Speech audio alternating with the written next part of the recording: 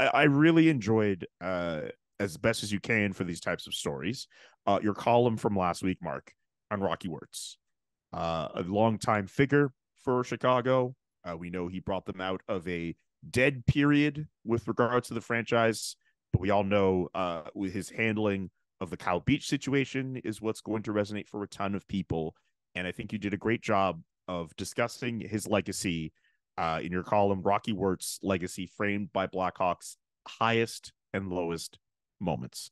He passed away last week at the age of 70. It is expected that his son, Danny Wirtz, will succeed him as owner. That has not been out there confirmed yet, but there have been some rumblings about that. But I did want to spend a couple minutes just talking about your column and also talking about that particular news story, Mark. I just would like to know, just to start, what was your initial reaction when you heard Rocky Wirtz had passed away?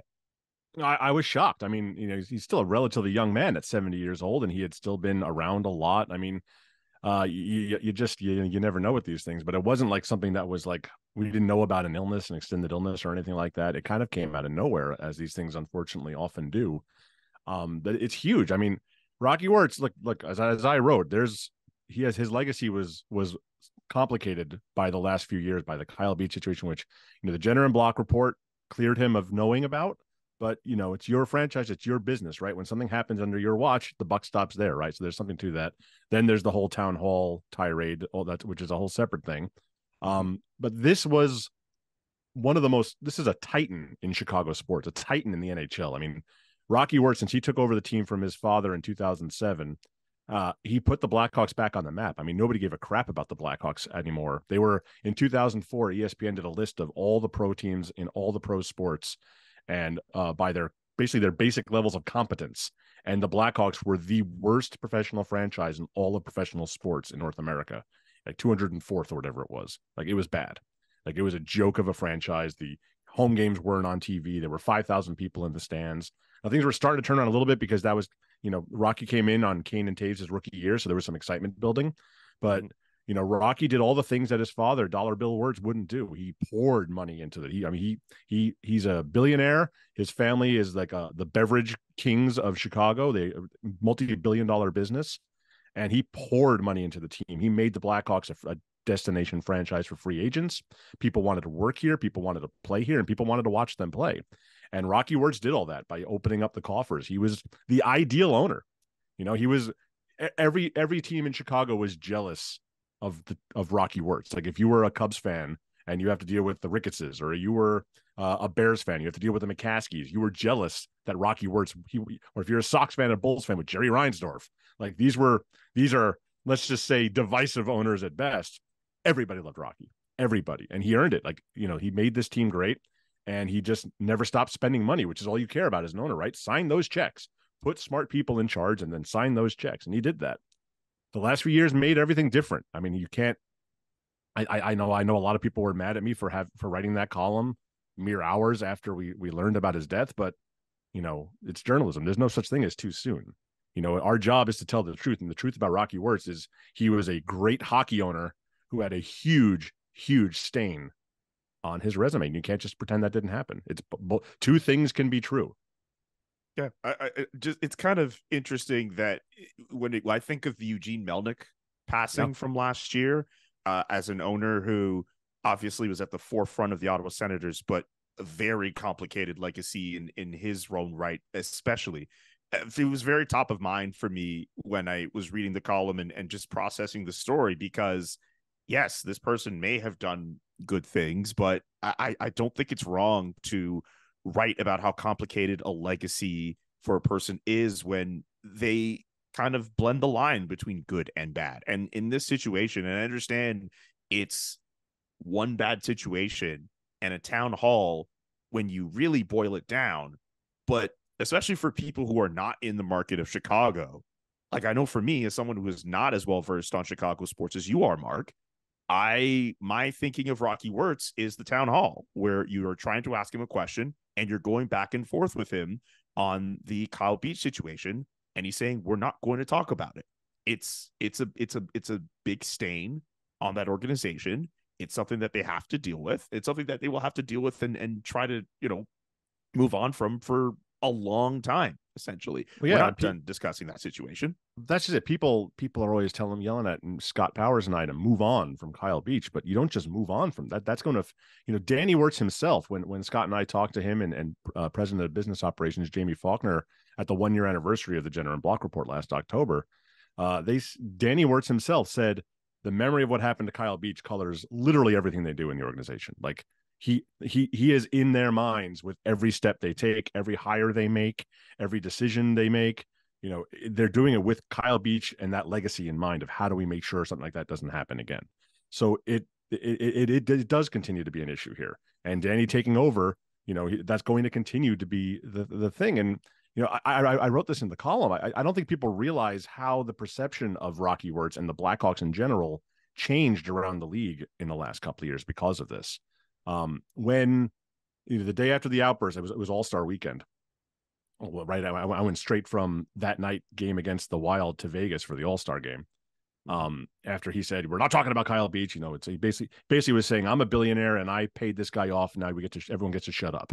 And that's what that tirade was. I had 3 perspectives. They were still looking for a GM because Stan Bowman, I had 3 prospective GMs, like viable candidates, not like, far flung, like nobodies. Viable candidates reach out to me, and I'm not Mike Russo. These guys usually reach out to me about things like this. They came out to me and asked me, they expressed to me that they had serious misgivings about applying for that job basically now, because they weren't sure they wanted to work under someone who could say things like that.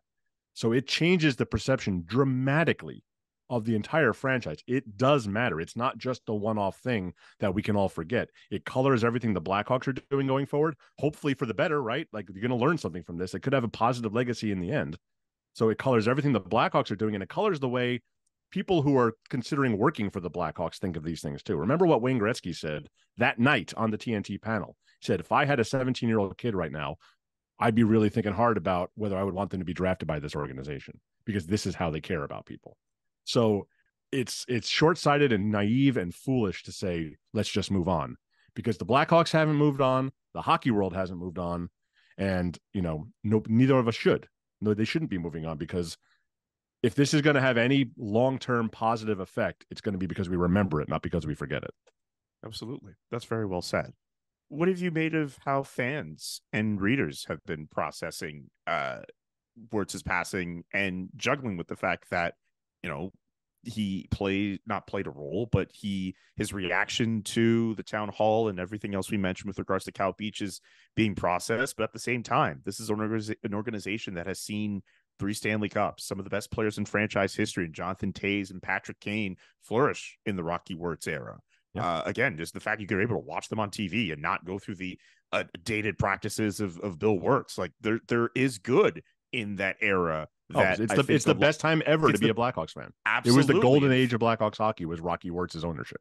And fans have been trying to, remind people online, especially, that these things happen. Like, this is something that people shouldn't forget about Rocky Wirtz. What have been your impressions of how people have been trying to juggle both of those things? I mean, most of what you read in other outlets and most of what you see online is people are they're mourning him, and he was a big figure in a lot of people's lives as a sports fan, and he did a lot of good things. And I think people have a tendency to focus on the positive, especially in the immediate aftermath of a death. Nobody wants to dance on anyone's grave, and that's not what I was doing. I wasn't writing a eulogy. I was writing a legacy story. There's a difference there.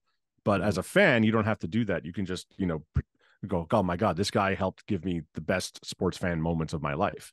Just like there's fans that are still grappling with whether they can look back at 2010 fondly. 2010 was probably the best time ever to be a Blackhawks fan. First Stanley Cup in 49 years, a young, exciting team. Everybody loved everybody on that team. Some fans have complicated feelings toward that team, and some fans just say, no, I can separate the two things. So I think you see a lot of that kind of cognitive dissonance where a lot of people are just mourning him. It's not the same as it was when Bill Wirtz died. When Bill Wirtz died in 2007, they had, like, on opening night, like a moment of silence for him, and people booed lustily. Bill Wirtz was despised in this city. He was the guy that ruined. Bill Wirtz is a monster, huge figure in the history of hockey, like an important guy. Arthur and Bill Wirtz helped make the NHL. But in Chicago, he was reviled because of what he had done, because he was so cheap, because the games weren't on TV. He had basically destroyed hockey in this town.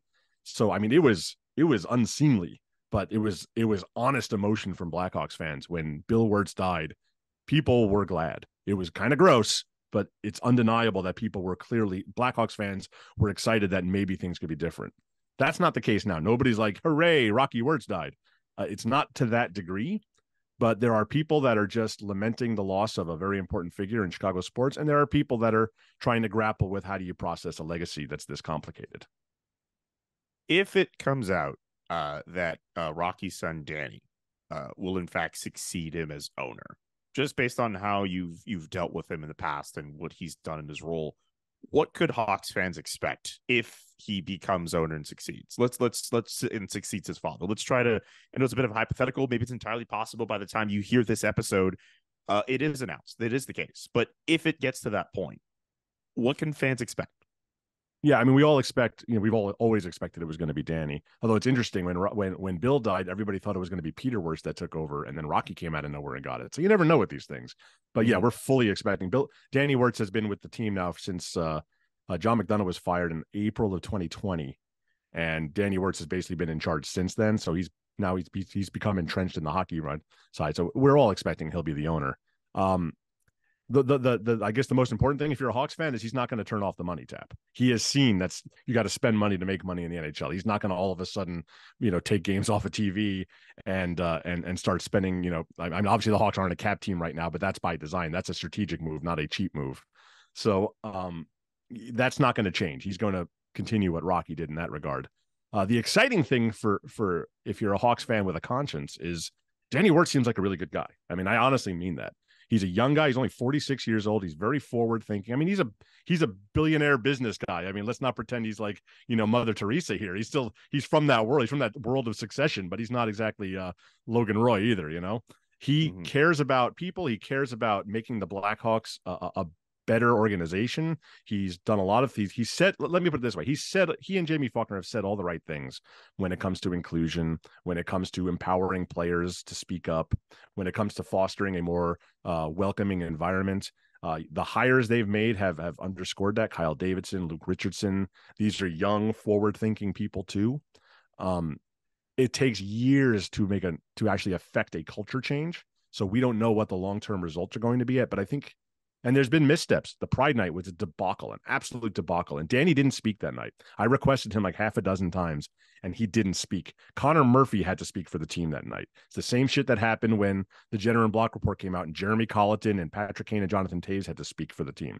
It should not have been that way. It should have been someone in management and ownership, and it wasn't. And that's a bad way of doing business, and I think the Hawks have to learn that. But Danny Wirtz was at the Pride Parade this year. I mean, Danny Wirtz cares about these things. I really do believe his heart is in the right place. I think that as the owner of the Chicago Blackhawks, you hold a lot of power in the NHL if you choose to wield it. Rocky chose to wield it. Like you're like Jeremy Jacobs. You're like at that level. You're an original six, big market, big money owner. You can wield a lot of power. And if Danny Wirtz wants to put his foot down and really make a stand for things, I think he can affect positive change. It's difficult to do in a glacial business like this, but I think he could be a force for good. I really do, if he chooses to be. Who knows? He might go back. He might just be a dial it back as owner and not be the CEO anymore. He might go back to the beverage business and just sign the checks, kind of like what Rocky was doing. But if he wants to be, he can be a really positive force for good in a very old man sport. I mean, he's only 46. Like he's only 3 years older than I am. I feel like he could be he could do a lot of good in the NHL if he chooses to do that. Anything else you want to mention with regards to the Rocky Wirtz situation that I didn't ask you before we move on and we try to make the show a little bit more fun? Not having fun? Oh, of course I'm having fun. We try to. You know what? I want to say something nice about. I'll say something nice about Rocky Wirtz here. He was, he was a businessman and he was a billionaire. And just on principle, I'm not really a big fan of billionaires existing. It's kind of immoral to me. But he did a lot of good. People would want to eat billionaires. Eat the rich, baby. there shouldn't be that much wealth disparity in the world is all I'm saying. Yeah, that's true. But he did a lot of good. I mean, I worked at the Chicago Sun-Times, and he was one of the people that basically saved the Sun-Times by investing in local journalism when we were on the verge of bankruptcy or folding. He did a lot of philanthropic work. He did so much good. He built the community rinks in the city. Chicago hockey is better because of him, and the city of Chicago in a lot of ways is better because of him. All of that is true. And that can be true, and you can still talk about the other things without it being disrespectful. We're all adults here, and we can have these conversations. That's all I wanted to say.